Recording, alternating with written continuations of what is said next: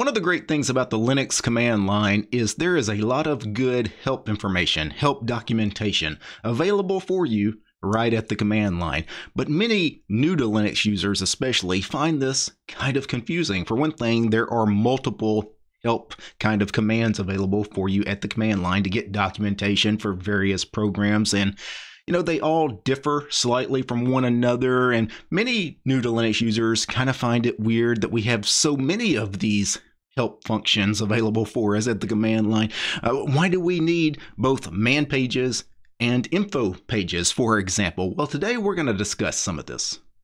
So let me switch over to my desktop. I'm going to go ahead and launch a terminal, and I'll zoom way in. So probably the most common command that you're going to run at the command line to get help information is man. So you can run a man on ls, for example, if you're not sure about all the flags and options available for you using the ls command. That's the standard list command that's part of the GNU core utils. And you can read through the man page. The man page is called man page because it's a manual. It's a manual page, essentially. And what you could do, by default, man pages open using the less command. Less is also part of the GNU core utils. That's why it defaults to less as your man page reader. You can see I've got some fancy syntax highlighting because I've switched my man page reader from using less. It's actually using NeoVim as the man page reader. To get out of a man page, just hit Q to quit. People often ask me about my man pages. How do I get that fancy, colorful man page? Again, it's because I'm using NeoVim. Let me show you. If I do a vim.bashrc, somewhere in here I have export manpager. So you have this variable manpager, all caps. That is the man page reader. By default, it is set to less, the less command. You can see I'm using NVim, NeoVim, and then plus man with a capital M, exclamation point. You set that, and now anytime you do man, so let's do a man on man. Now it's actually NeoVim, so J and K go up and down. If I do a capital G, it goes to the end. GG goes to the top. 10G goes to the 10th line, etc. All your Vim commands. Q to quit. Now, the good thing with man pages is virtually every single program that you will install on your Linux system will also have an accompanying man page that gets installed, meaning practically everything has a man page. So when people online, you go to a Linux support forum or chat room and people tell you to read the manual, right? They're telling you to read the man page for the particular program that you're asking about, right? So if you didn't know about the cp command, the copy command, you could man cp, for example. And when I say everything has a man page, you're going to have tens of thousands of man pages probably on your system. The way man works, if I do a man on man again, is your man pages are divided up into several sections. You can see you have section numbers 1 through 9 here. You can see a section 1, which is one of the largest groups. That's all your executable programs or shell commands. So for example, if I do that man on ls again, you can see ls, that's the man page for ls, and you can see parentheses 1. So it is belonging to section 1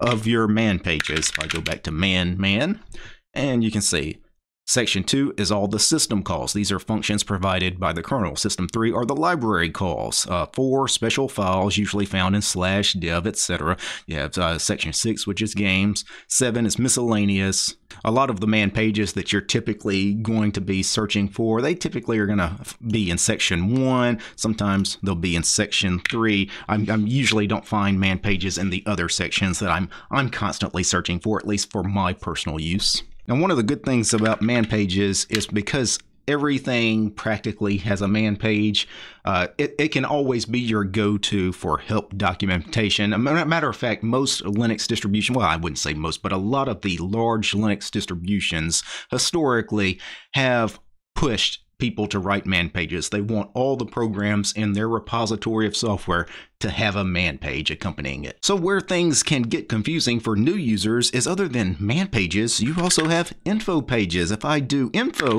ls, this is the info page for ls. It's, again, I got a lot of the same kind of information, a lot of flags and options and things like that. Let me Q to get out of that. If I just run info without an argument, this is the top page of the info. You can think of it almost like a book. It's got table of contents, pretty much everything found in info can be found from the top level down. You've got links. It's really like hyperlinks, like you're following web links. For example, if I wanted to read about DearEd, which is the file manager inside Emacs, right? There's an info page for that. And if I wanted to, I could go down and there's more links here that I could find a file at point. I could read that page. And how you navigate this is actually you have to use the Emacs key bindings, which are the same key bindings you typically use inside your bash shell for most users. So next is in, P is previous. So if I go in for next, that's the next node, essentially the next page in the book. If I do P, previous node, or the previous page in the book. I can keep going back. If I want to go up and down by lines, you can use the arrow keys, but you can also use the standard Emacs bindings of Control N for next and Control P for previous. So next and previous lines in that case. Q to quit out of the info. Now this is where things kind of get a little weird. Why do we have both man pages and info pages? Well, they're not really the same thing. The info pages were started by the GNU project. Info is a GNU project. The GNU project started in the 1980s. They were working on the GNU operating system. They, created the GNU Emacs, GNU Bash, all the GNU core utils, etc. that eventually became part of the GNU/Linux operating system, and they had their own help pages, the info pages that were created in the 1980s. So it really predates Linux itself, the operating system we know now. So info is quite old. Also, info is written using the TechInfo formatting, it almost resembles hyperlinks, HTML. It's a very similar kind of syntax, even though the info pages were actually created before the World Wide Web was ever a thing, well before, almost a decade before the web. And the GNU info pages naturally, originally, were built mainly for documenting the GNU programs, for example, like the core utils. So the info page on CP, for example, or the info page on the Bash shell, which is a very nice read. It's essentially a book with links, lots of chapters. So if you're interested at all in Bash scripting and learning more about the Bash shell, reading the info page on Bash would be a good place to start. So naturally the question becomes, if info is a thing and has been a thing for going back 40 years, going back really, like the mid-1980s, why aren't info pages the standard on Linux? Why are man pages the standard? Well, there's actually a good reason for this. As old as info pages are, man pages are actually a little older, actually quite a bit older.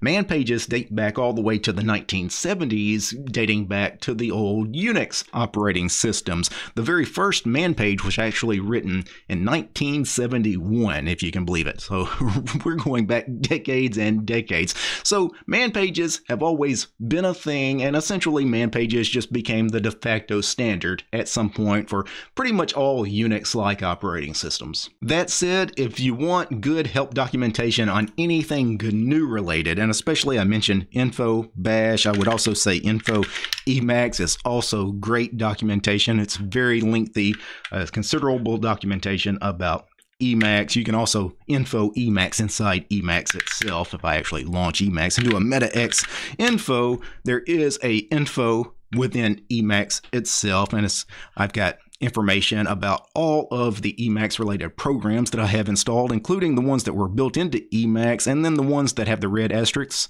That is Emacs programs, third-party programs I installed myself. They get info pages added to the info database after I install them, so that's kind of neat. Now, many non-GNU programs also have info pages. If I did an info on PCMan FM, for example, PCMan FM has an info page, but it's really just the man page, right?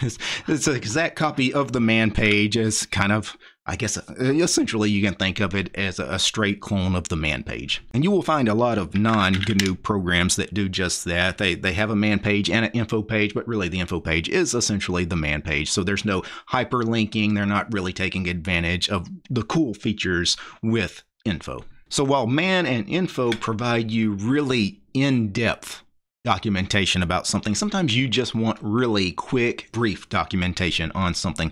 And that is where the -- help flag comes in.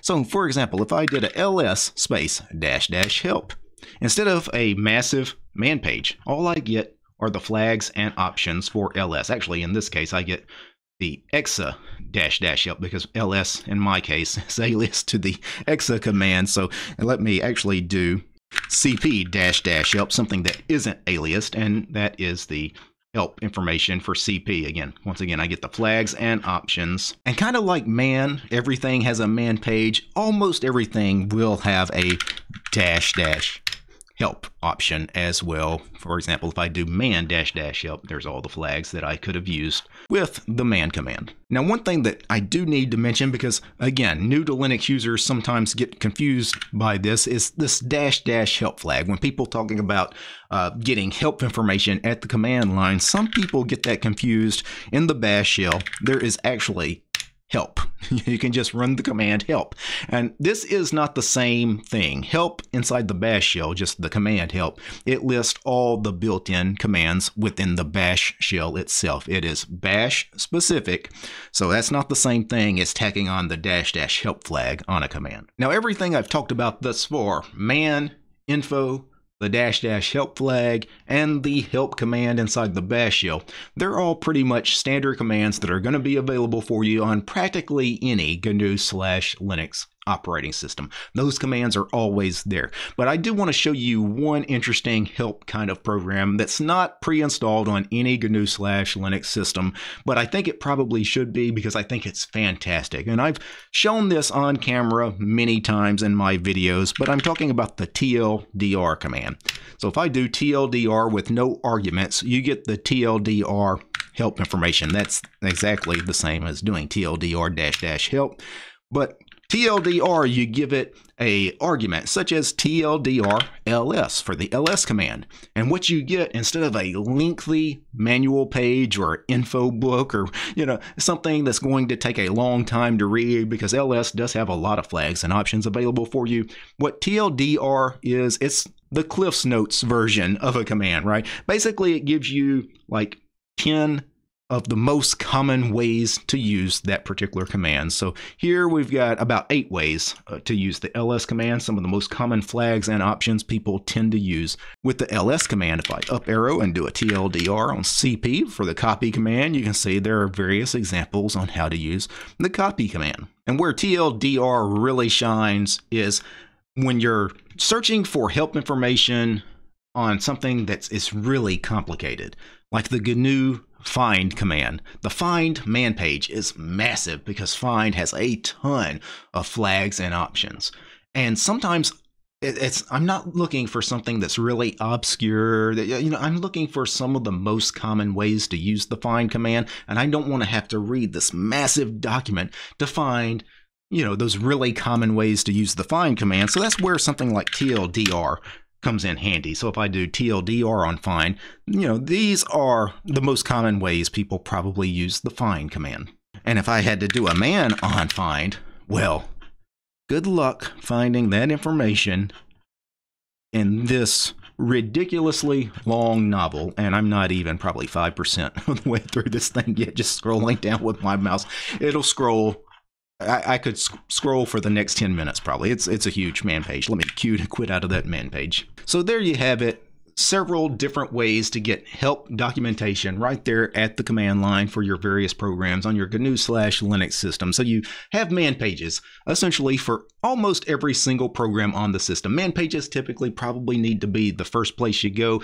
Info is great if it's a GNU related program, and actually a lot of your software on your GNU/Linux system is GNU software. All of the GNU core utils, which is a lot of your command line utilities, those are part of the GNU core utils. So info pages on that stuff, great. Info on bash is great. Info on Emacs is great. And then you have the -- help flag for an abbreviated kind of list, right? Instead of all the documentation, you're just getting the flags and options listed for the most part. And then finally you have TLDR, which is great. You get, 6 to 10 of the most common ways to use that particular command that you're asking about. Now, before I go, I need to thank a few special people. I need to thank the producers of this episode: Daniel, Gabe, James, Matt, Paul, Royal West, Armor Dragon, Commander Angry, George Lee, Mythos Nate, Urian, Paul, Peace Arch Fedora, Realities for Less, Red Prophet, Roland, Soul Astri, Tools Devler, Wargen 2, and Ubuntu, and Willie. These guys, my highest tiered patrons over on Patreon. Without these guys, This little episode about man and info and dash help, it wouldn't have been possible. The show's also brought to you by each and every one of these fine ladies and gentlemen.